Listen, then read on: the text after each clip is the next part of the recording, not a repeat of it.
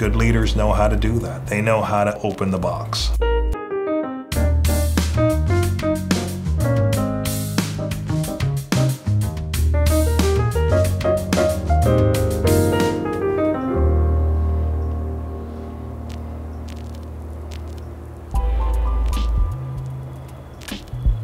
There's a term I've used for 30 years now, and that's an autocratic democracy.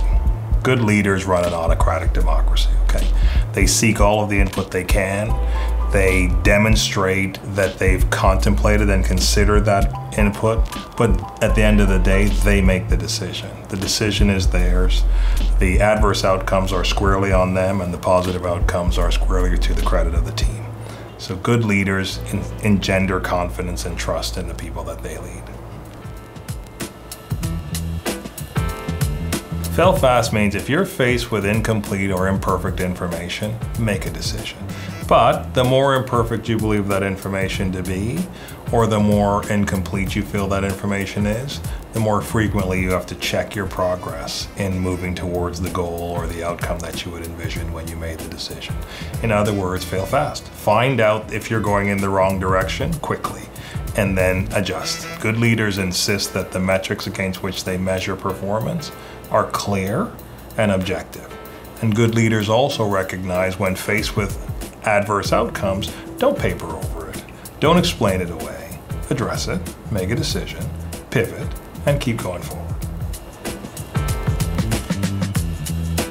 The more often that people can actually achieve the target that you set for them, the more they're able to envision achieving the target you set for them, the more likely that success will motivate them to keep going forward.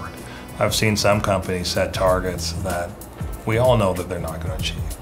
So in setting goals and setting the impact of achieving or not achieving those goals, good leaders understand the psychology of the people that are trying to achieve those goals, and they adjust for that psychology. Good leaders also engender in their teams that you don't have to know everything to move forward, and give them the confidence of going towards that edge, not knowing what's on the other side of that edge.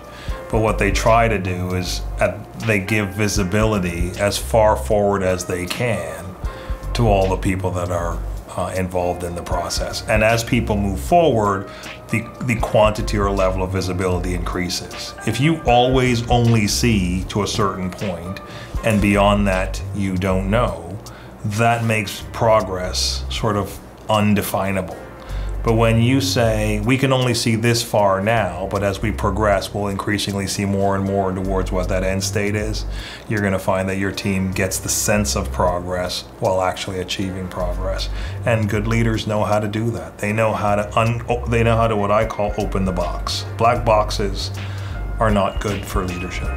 You need to open the box. People need to see inside of it, to the extent that you can. The best advice I can give a leader besides simply lead is that the people you're leading are not homogeneous.